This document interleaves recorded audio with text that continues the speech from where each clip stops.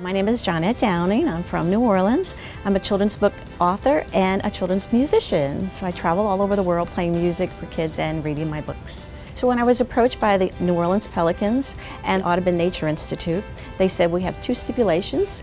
We want you to write about a pelican and about the wetlands.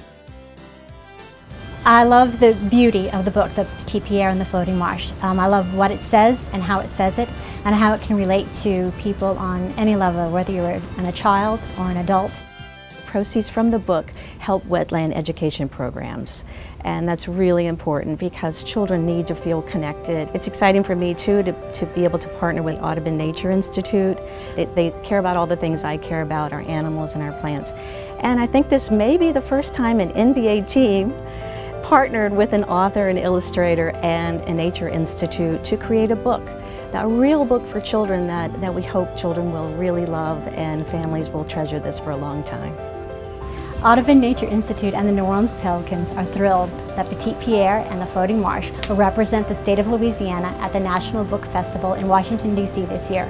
And we can't wait for the official book launch at the Louisiana Book Festival in October.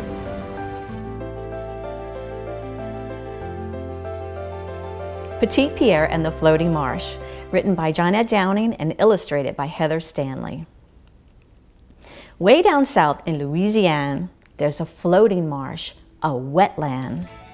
Gators and critters will tell you the story about one little pelican that was in a quandary. Petit Pierre was different from the rest. Unlike his siblings, he would not leave the nest. His mother told him it was his turn to fly, but Petit Pierre refused to say goodbye. "You're all grown up," his mother said. "You're not a chick anymore. You need a new home. Now go out and explore."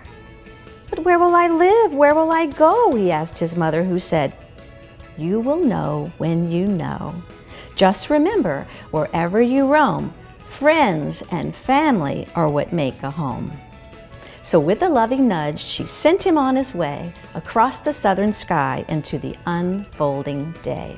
So if you want to find out what happens to Petit Pierre, pick up your copy of Petit Pierre and the Floating Marsh at the Audubon Nature Institute or at your local bookstore.